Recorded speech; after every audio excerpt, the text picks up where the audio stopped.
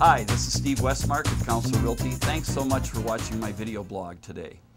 I brought David Knox in today, who does consumer videos, which I have on my website. And the video that I'm going to have him talk about and why you should watch is selecting a real estate agent. Give us some reasons what goes on in your video on selecting a real estate agent.